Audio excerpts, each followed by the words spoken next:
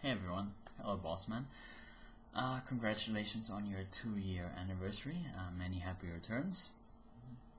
Good questions. So to number 1, what would I change about my side? I would change about my side, but the same thing I would really change about all humans. I would make us less hypocritical.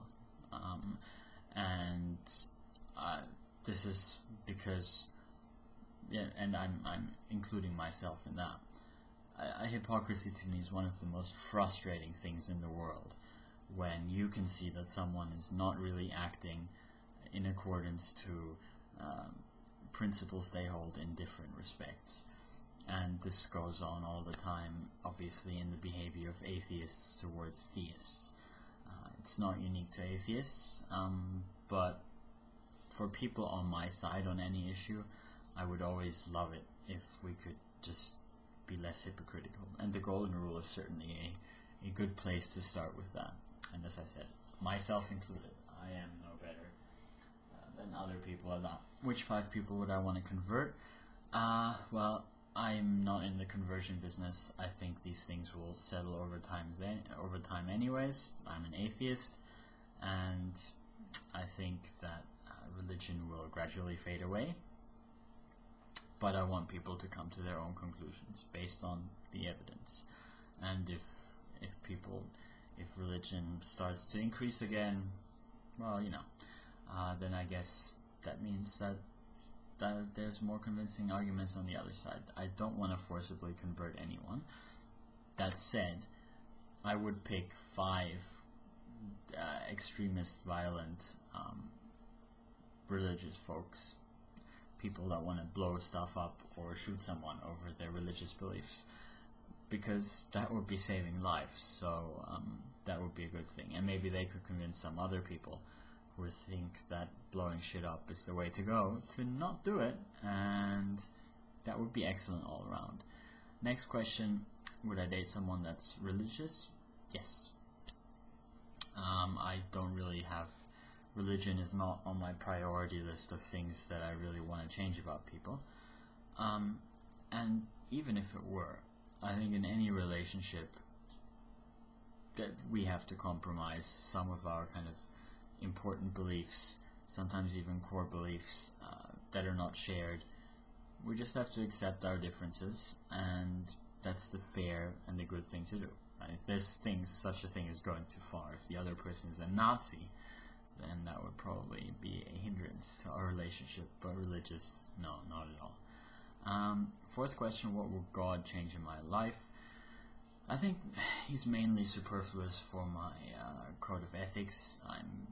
That's stable without necessity for God, and so not really anything in particular, except I am not really that comfortable with the idea of death.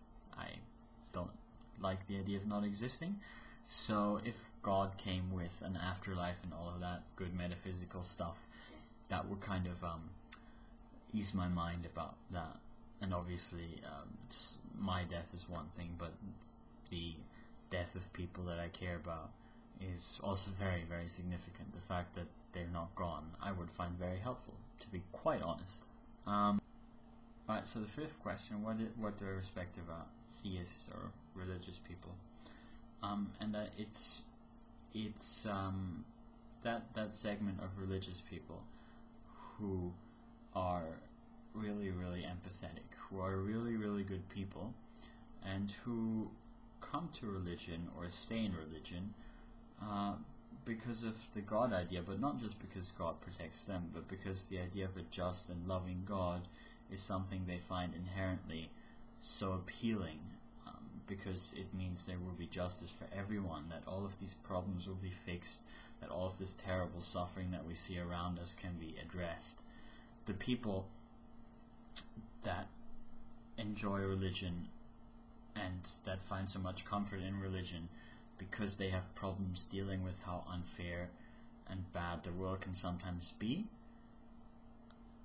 I think that's a beautiful thing, and I found that a lot in religion when I was still religious, and that was something I deeply appreciated. The people that, and I think in a way that is something that's still, there's lots of atheists that are like that individually, but because atheism doesn't really have any additional kind of rules or beliefs to it, and because humanism never really took off, we don't really do that in as organized a manner. We don't really get together as much and really pool our efforts into doing good in various ways. And yes, one of the reasons is because we're still a minority in most places, and I'm sure it'll get better. But we'll also need things like humanism, like positive systems that actually have values that allow us to really go out there and do good. And I think that's already present in a lot of religious communities and progressive churches, and I think that's wonderful. Anyways, this was Church of STFU. Again, congratulations to Bossman for your 2 years on YouTube, and I will see you guys all later.